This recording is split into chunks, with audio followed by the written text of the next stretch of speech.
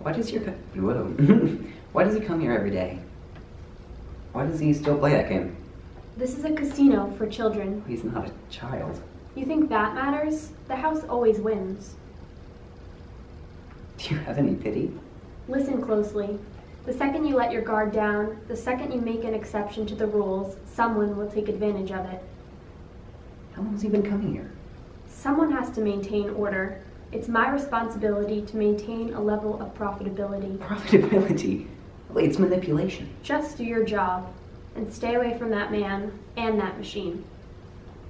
Bob walks away from the arcade. Through the parking lot, Michael approaches. Excuse me. No, sorry, no. I just wanted to talk to you about something. I didn't mean any trouble. No, there's no trouble. Sorry. Bob begins to walk away. Wait, hold on. Look, I understand. I started working here a couple weeks ago, and I see you in the arcade every day. You always play that game over and over. I gotta go.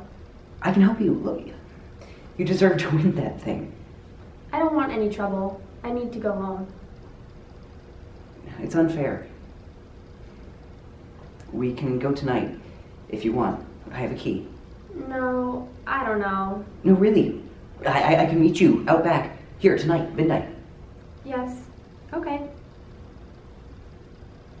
I promise. There won't be any trouble. Thank you.